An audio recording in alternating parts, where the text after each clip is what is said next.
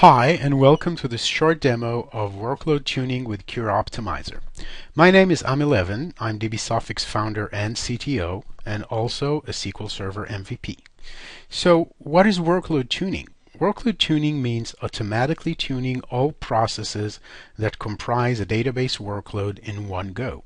If you're already using other solutions to monitor production and to tune individual queries, I'm sure you will find workload tuning entirely complementary and extremely valuable. To put this new workload tuning approach into perspective, let us first review how most of us are tackling performance tuning today. Typically, that would involve what I call query-by-query tuning. With this approach, you have your production environment, and naturally this is where you experience your performance pain. And let's assume that you get a call from your users complaining that the system is slow.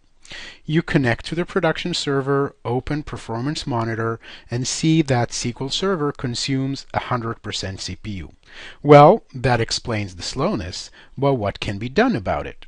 Your next step would be to open your monitoring solution, and be that a third-party multi-instance 24/7 monitor or on-demand SQL profiler and DMVs. In both cases, the monitoring information is stored in some repository, and you start generating reports based on that data. In our case, since you know it's a CPU issue, you'll probably want to list all your queries sorted by their CPU consumption. Next, you would pick the top CPU hog and take it offline to try and optimize it. You might try different techniques such as improving indexing, tweaking the syntax, rewriting the query, or even redesigning the whole thing from scratch. Once you're happy with the results, you take these changes and apply them back to production. Well, there's nothing inherently wrong with this approach, but it does pose a few challenges. The first one is the fact that there might be thousands of queries desperate for optimization, but because you're doing the optimization manually, as a human being, you can only work on so many at a time.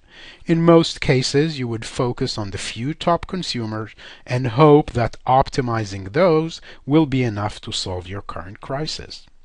The second challenge is the fact that you're optimizing the queries outside the context of the workload, and it's nearly impossible to predict how your changes are going to affect the rest of the workload. Unless you run a full QA cycle for every change, you can get ready for potential surprises when you apply these changes to production. Sometimes even a seemingly harmless index can wreak havoc in places you never expected it to. And the last challenge is the fact that this process is a vicious, never-ending circle. Once you've optimized your top consumers, at the same time you just nominated new ones to take their place, and you will probably need to deal with them soon enough. Workload tuning offers a highly complementary approach to address those challenges. Workload tuning does not require any installation or even a connection to production. Instead, it requires you to prepare a copy of the production database and restore it on any non-production server, and to provide the production workload captured in one or more standard SQL traces. Qure Optimizer will collect all the information from these two inputs. It will analyze your schema and data from the copy of production. It will parse and analyze every query of your workload, even if you have millions of them. It will parse every procedure, function, trigger, or view to understand your workload. And armed with this information, it will then generate a set of recommendations that can potentially enhance your workload's performance. However, Qure Optimizer doesn't stop there. Hypothetical recommendations are not good enough, and having an offline copy of production all to itself allows Qure Optimizer to take things to the next level and to test these recommendations for you in action.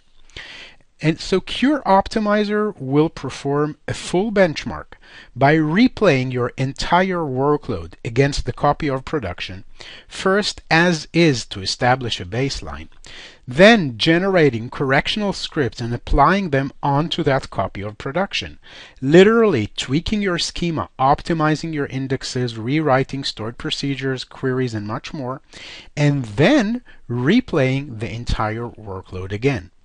During these phases, Qure Optimizer will also collect execution plans and resource metrics, which will tell it exactly how every change affected every query in your workload. The end result is a report that will show you your entire workload, what needs to be done in order to optimize it, and exactly how much these recommendations will improve performance. And on top of that, it'll also tell you how each of these changes are going to affect all the other queries in your workload. So let's take a look how this looks in action. This is Qure. I'm going to show you a completed analysis. This is an actual production analysis of one of our customers. And I'll switch right to the batches page where you can see a list of batches from your workload. And by clicking on the top consumer here, I can see that it can be optimized from 8 hours to about 30 seconds. How? Well, just click the Recommendations tab at the bottom, and now you can see that all you need to do is create a single index to do the magic. If you want to drill down further, you can even drill down to individual parameters and view the actual execution plan before and after the change. However, why should you stop at optimizing just a single batch when with the same effort I can optimize my top 10 or top 20 or top 50 or top 500 queries? Just select all of them, and as you can see, the performance information is updated dynamically to reflect the total improvement for all selected batches. Let's select our top 20 here. There we go. And switch back to the Recommendations tab. Now I can see that in order to optimize my top 20 consumers, I'm going to need to apply 60 index optimizations and 1 object rewrite. That will result in about 60% improvement in duration and nearly 75% reduction in physical reads, which are the actual load on your storage. So let's go back to the recommendations, click on the recommendations link, and that will take me to the recommendations page and focus on the recommendations that are needed to optimize my selected batches. For every recommendation that I select, Qure will provide an English rationale for the recommendation and, of course, a script that you can run to apply it with a list of all the batches that will be affected when you apply this particular recommendation. In this case, you can see there are 10 batches that will be affected. You can click on each one to see how it is being affected, or you can click the root link to see the overall impact on all batches that will be affected by these indexes. For code rewrites, Qure will not only give you the English rationale, it will also provide the actual script that is needed to correct the code. And here you can see that the rewritten section is being highlighted for you for easy reference. So once you've selected the recommendations that you want to deploy to production, all you have to do is select all of them, and with a click of a mouse, Qure will give you the full correctional script required to apply all of them. And this is just the tip of the iceberg. Qure will also provide schema recommendation, configuration tweaks, ad hoc batch rewrites, and many, many others. Well, are you interested in learning more? We welcome you to watch our detailed video or join our 45-minute online demo. You can register for that on our website, www.dbsophic.com. You can also download the Qure Optimizer trial 100% free from our website and experience workload tuning firsthand.